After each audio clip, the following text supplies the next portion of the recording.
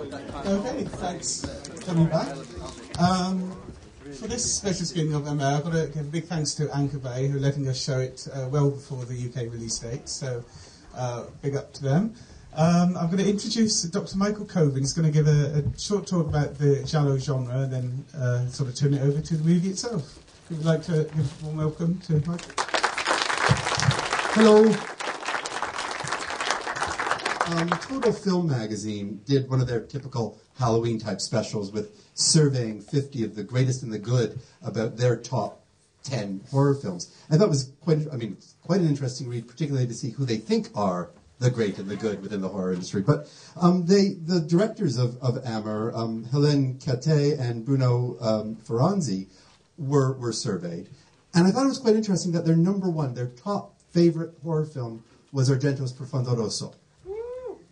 Yep, absolutely. But for me, having seen Amer, what I thought was even more significant was their number 3 slot was Mario Bava's Black Sabbath. Not Black Sunday, not Mask of the Devil that we would sort of expect to be on the list, but Bava's first, I believe it was his first color film. And you really see that influence of Bava's use of color in Amer, which I'll be talking about momentarily. Right. Gaz asked me to talk to you guys about the Giallo. A couple of years ago, I wrote a book which, at the time, and I still think this is true, was the first academic work in English on the Giallo film. And through that particular study, I learned a great deal about these films and about Italian horror cinema in general. The most interesting thing I discovered was the fact that the Giallo, at least from an Italian perspective, most people know it simply means yellow, but it's the word Italians use to refer to the entire mystery genre.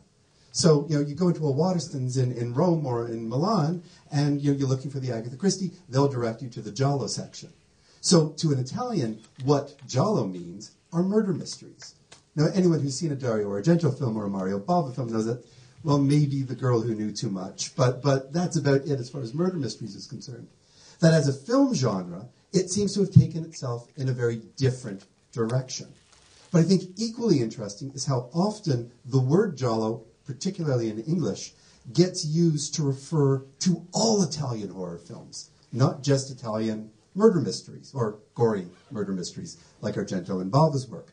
I was asked to give a talk, for example, on the Giallo before a screening of Dario Argento's Inferno.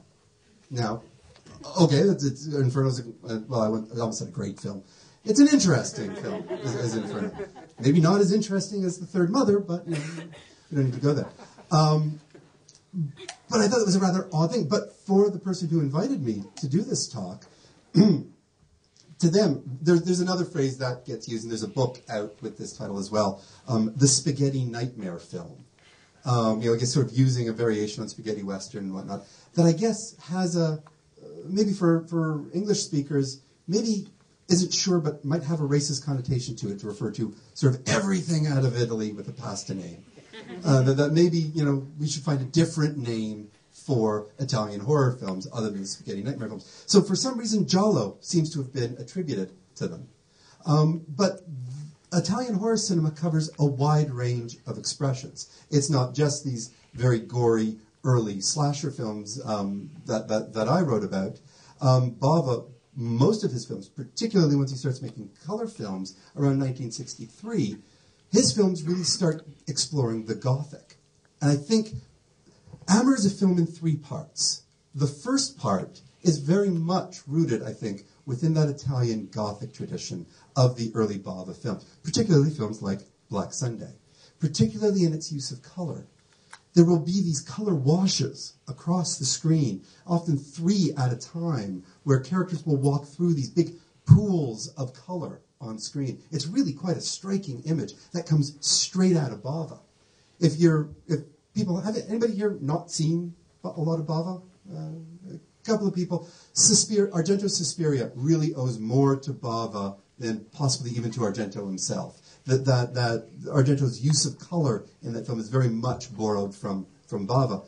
And so that first part is sort of an homage to Bava, where the last part, where we get into the Giallo more properly, the last part of the film has what has become ubiquitous within the Italian Giallo films of the killer with the black gloves, usually a switchblade knife, black hat. We almost never see usually his, not always, but usually his, their face.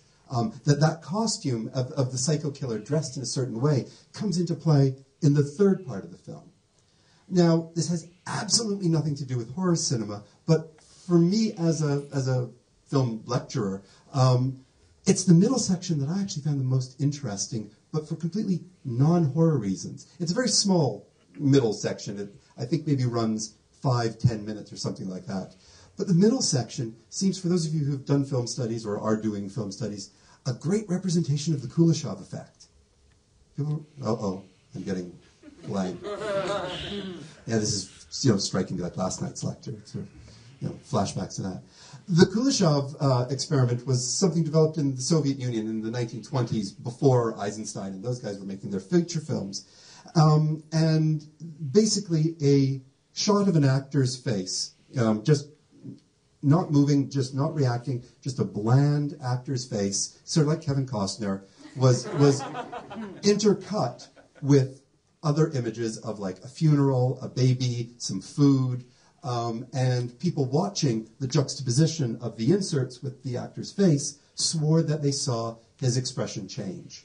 It's part of the background experiment for how montage works. I'm not going into that, but I think because the Kuleshov's initial films have gone missing, they haven't survived till today, I thought this was a very interesting reconstruction that works very similar. Not quite exactly, but think Kuleshov in that middle section if you're waiting for the horror to come back.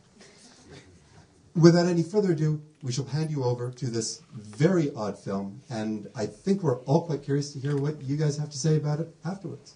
Thank you.